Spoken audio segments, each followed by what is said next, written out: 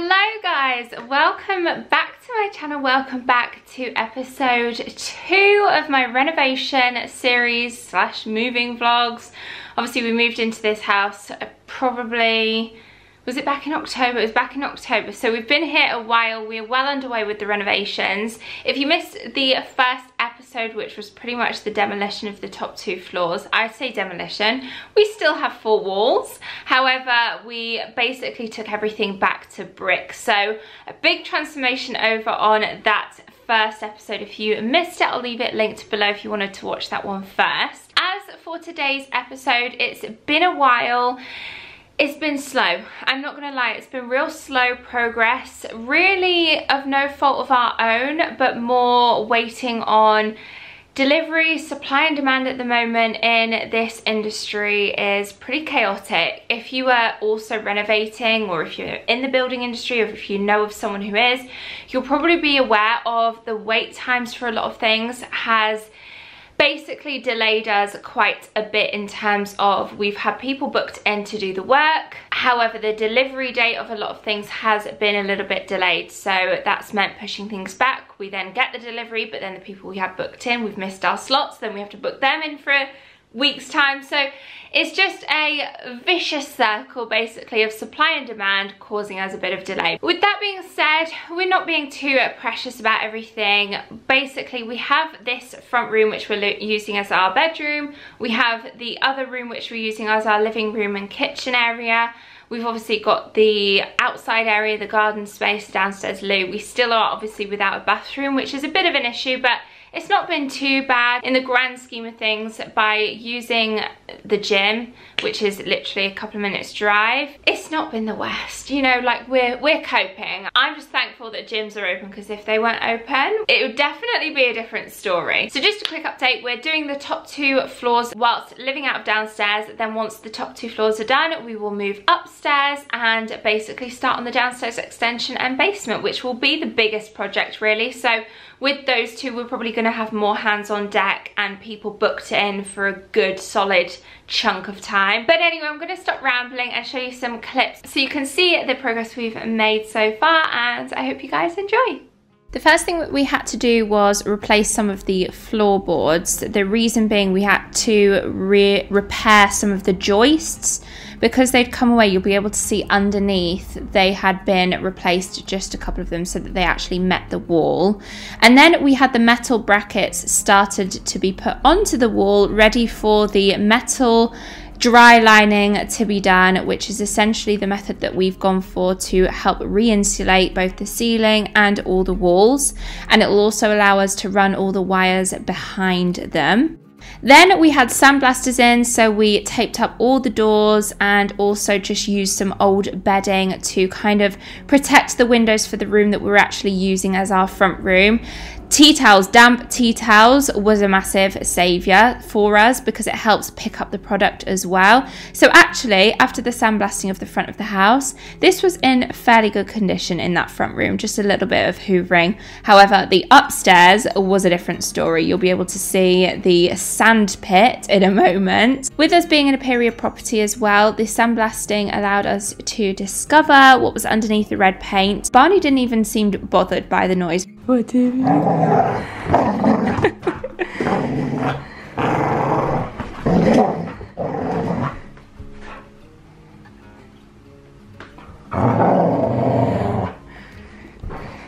This is honestly one of the hardest parts about living in a renovation, living in whilst doing the build, is the constant cleanup.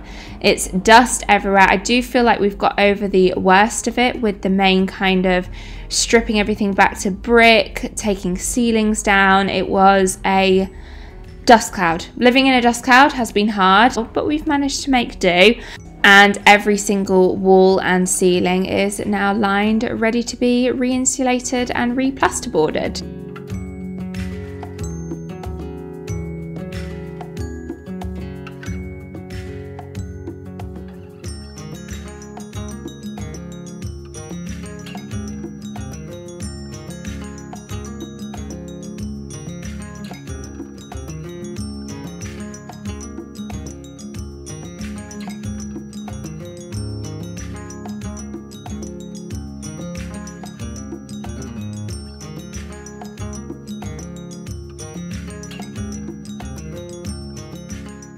We also had some final bits finished off with the roofers. As you can see here, just a little overview of the reslating of our roof.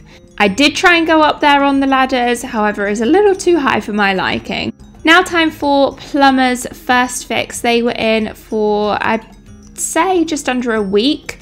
And they were basically re-plumbing the entire of the top 2 floors. A whole new system, all new, brand new copper pipes to run through and just replace everything that was currently there. And that also meant that it was time for me to shop. So I went for coal brick brushed brass finish for all the fixtures and fittings, which you will see later on.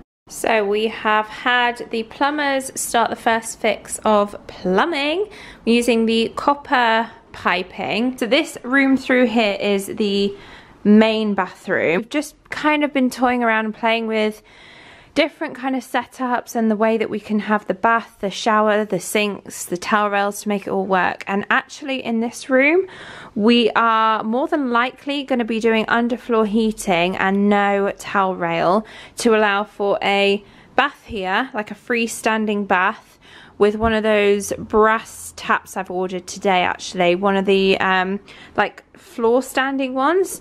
And I was going to hide it away in that corner, but they're that expensive that I feel like you might as well have it on show. So we're going to have the tap coming from here into the bath, which has like a shower head on it as well.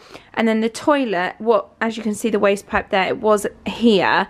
We're actually going to move it so it's facing that way, so you kind of face the vanity and the sink area. That's what those taps have gone in for, nice and centralised sink unit here with maybe some baskets underneath rather than a closed cupboard. So I've ordered the little brass filler tap or whatever it's called at the bottom so that you can actually see it, along with the brass hardware in the sink. This opening here will be the shower, which as you can see is quite deep. So we're going to try and build a wall here so that we can have like an inbuilt shelving unit at the back, and then we will do the shower head coming out and a side like handheld shower along with some valves either here or this side so that you can turn on the shower without needing to go all the way back and do that like little arm stretch out so that your arm doesn't get wet. And then this is the ensuite, and here we've been playing around and toying with how we're going to do the setup, because as you can tell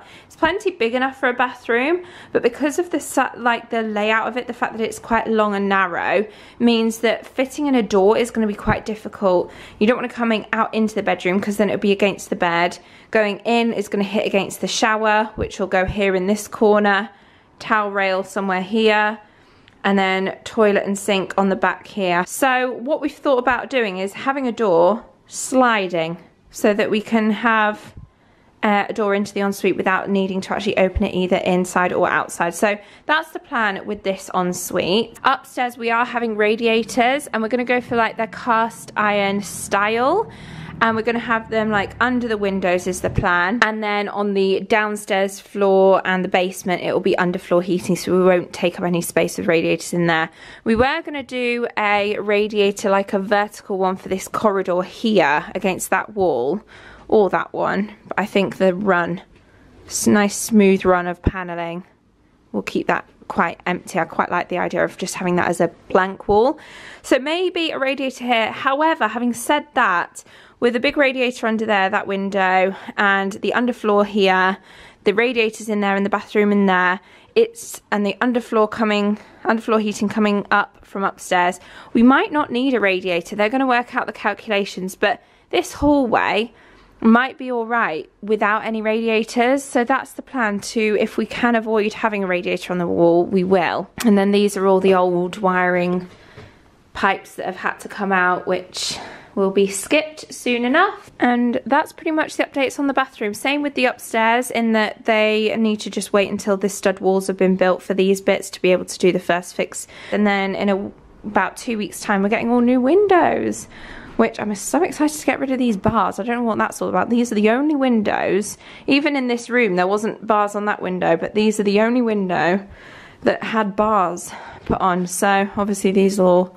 all be coming out, the windows all being replaced, which is a shame really, because I love a sash window. They're just single glazed. We need to insulate, new heating system, new double glazed windows is all going to help with the energy efficiency in this house.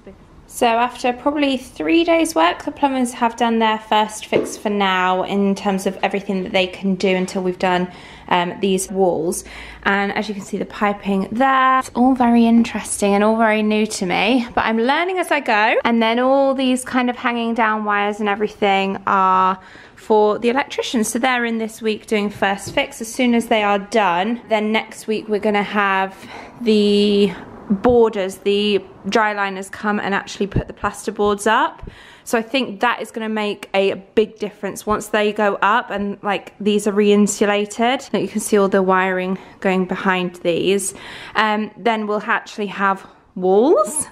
So yes, we'll have a bit of progress then. We had this put up just to have this part of the wall rebuilt with these kind of like builder's blocks just to make sure it is sturdy, set, and it ain't gonna budge. And then also I'll show you up here as well. So up here on the top floor, we've decided that here we're gonna have some kind of a pendant chandelier hanging down. We think it'd be really nice and it'd frame that staircase really well. So I've kind of been searching for fluted lighting, like a kind of glass, kind of fits with the traditional, but it's also quite modern. So that will go there with some spots throughout the rest of this room. We're just gonna have spotlights. Look at all these cables. And this bathroom, we are actually gonna extend it a little bit more. So once the dry liners come back, they're gonna just move this back a little bit so we've got a bit more room to maneuver, with this being our ensuite. And we had a delivery from Plumbase, which is very exciting. It's all of our brushed brass hardware then fixtures that we've gone for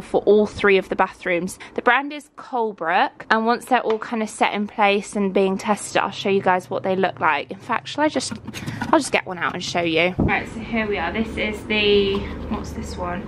Oh, this is one of the taps for the en-suites. We've decided to go for both of these for both en-suites. You see how it's a really nice kind of brushed finish. Nearly dropped it then. A like really brushed finish, kind of like almost antique style rather than a like real yellowy gold. So yeah, this is the one of the taps for the en-suites, and then the one in the master bathroom is going to be coming from the wall. So there's like 2 levers and then the tap that comes out from the wall. We actually did a lot of online shopping last night, which can get stressful. The amount of websites you trawl through just to find a blooming toilet. So toilets, towel radiators, we've bought all the radiators, which is very exciting. I've gone for 2 black in like a column, so it's a traditional cast iron style, but they're not actually cast iron. Managed to get 2 black, one for my filming room, one for the spare bedroom, and then white in this loft and white in the master. And then in the bathrooms, the towel rails are going to be black. I really wanted to do the bathrooms in like a micro cement finish. It's expensive. We got several quotes from different people, and for the spaces that we're doing, i.e. quite small bathrooms, it's honestly just not worth it. We've got to do this entire house, the extension, the basement, and if we've got to save in certain areas, I feel like micro cement, even though it's like a dream to have a beautiful micro cement bathroom, I feel like maybe this isn't the house. Who knows, maybe in the future. However, I think it's very unlikely. So I think we're just going to tile, but with like a really nice natural kind of stone tile. So that's another thing we need to shop for. We've got radiators, we've got valves. I've gone for like brushed brass valves on the radiators as well. Towel rails, bath for the bathroom. I've gone for like a, in this brushed brass from Colebrook, a floor tap in brushed brass.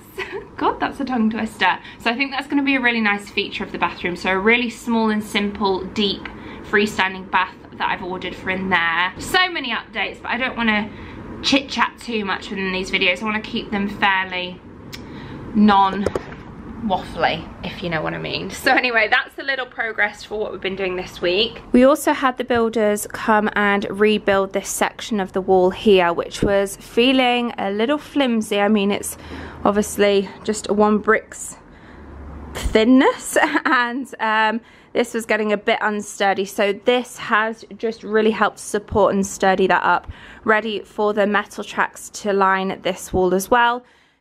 Then the electricians finished off their first fix by adding all their plug sockets, rewiring everything for where the light fixtures were going, the drop lights and also the light switches. We're happy with all the placements and ready for the plasterboards to arrive.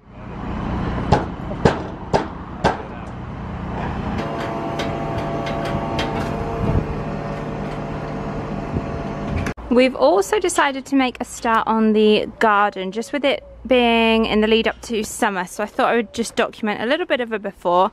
I say before, we have already started, so all of this area, which was covered in shrubbery, we've cut around this rose bush to keep this one.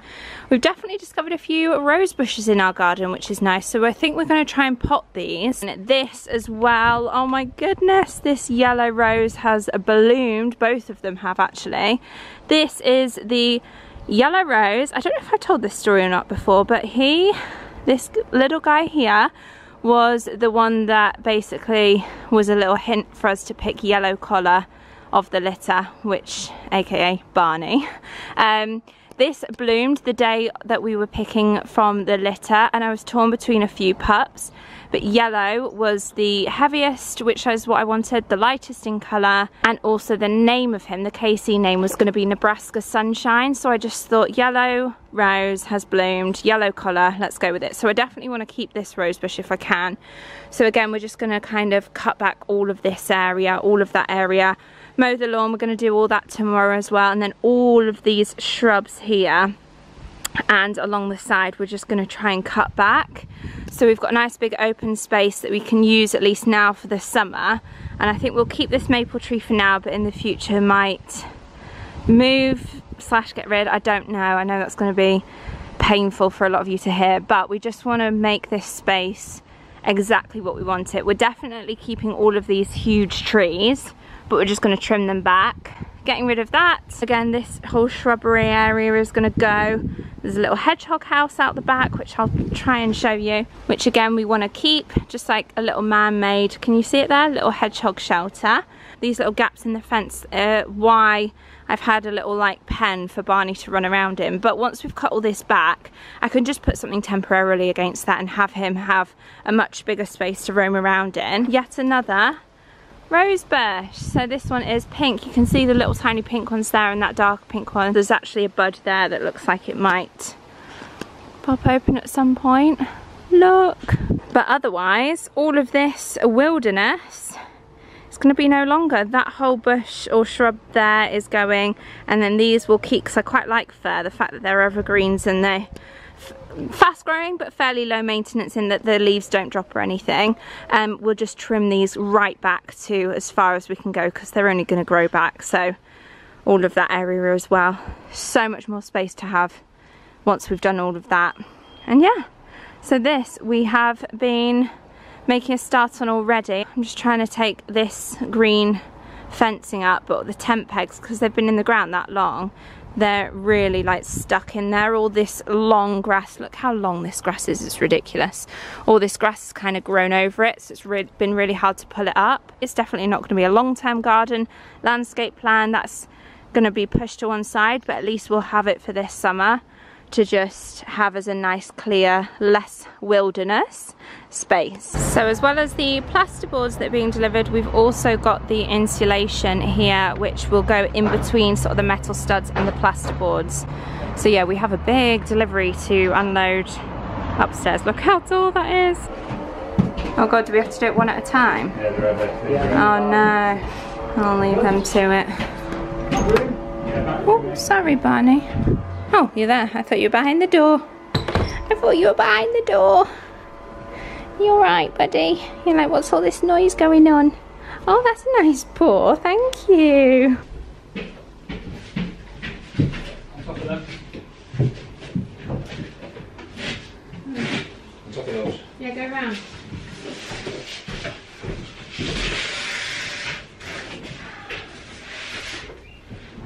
So we have had all of the garden like just cut back, a lot of it. All of this area though has been cut back, which is just so much better, because as you walk through here you can already straight away see into the garden. Barney, come out of there. Come Can you see him? We have taken up as well this rose bush, and then all of this bit's been cut back. This bit's all kind of just been cleared up, this whole area, which just makes it so much more open and clean. And then obviously this area we've just had the grass cut back, and that has made a world of difference. There is a little fence into the neighbours this side. If you can see through there, there's a little like metal fence, which he can't get over that, so that's fine, and that runs all the way along to the border of the fence back in there. So if Barney does go in here, there's nowhere really for him to go. I'm just conscious that we don't know what's in there, that's the only thing. So I do try and keep my eyes on him. He loves eating grass, which is just great. So this is heaven for him, a freshly cut lawn. He loves it, don't you? It's your big garden now. So yeah, we are definitely going to try and keep the rose bushes. What have you got? He's got a plant pot. We're going to try and keep all the rose bushes. This maple tree, is it a maple tree? I've been saying it's a maple tree and Tom says it's not a maple tree, so I don't know what it is. Someone please tell me if it's not a maple tree, and if so, what it is.